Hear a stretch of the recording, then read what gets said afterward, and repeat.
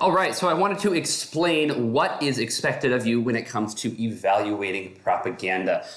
This one, you're simply going to watch a short propaganda film from World War II. It's going to be a cartoon. It's complete this form right through here. So in order to find that, you can click on this link right through here, which is going to take you to this playlist. Now, originally I was going to show you some of these in class, but we're not in class right now, so I'm not going to do that. But you get a pick from any of these four right through here, okay? They're all linked on this playlist right here on YouTube, but make sure you pick one of these four. If you do not pick one of these four, you will not receive full points, okay? You will not receive any points because you did not do the assignment. So make sure you pick one of these four. You're going to watch the film, and as you're watching the film, you need to look for different things. And I'm going to tell you what those things are right through now. First and foremost, you need to be able to summarize the film you watched in paragraph form. So in about four sentences, tell me what happened in this film, okay? So first, we're gonna see this happen, then we see this happen, then we see this happen, and it's going to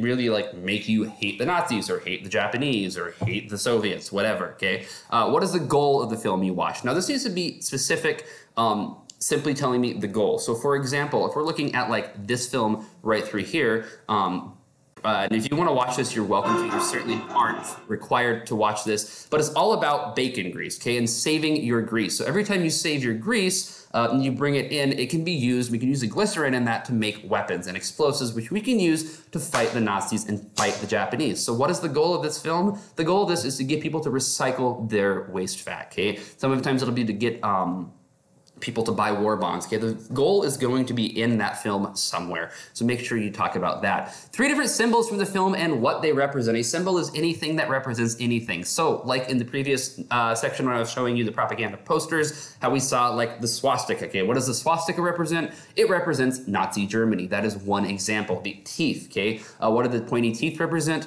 They represent an animalistic like behavior. So you got to tell me at least 3 symbols and tell me what they represent. And lastly, you need to tell me whether or not you believe this film is successful, why or why not. Be sure to explain that in paragraph form right through here. When you are done, click submit. That's going to be the first part of the stuff you'll be working on this week for me. Questions, please email me immediately and I'll get back to you as soon as I can.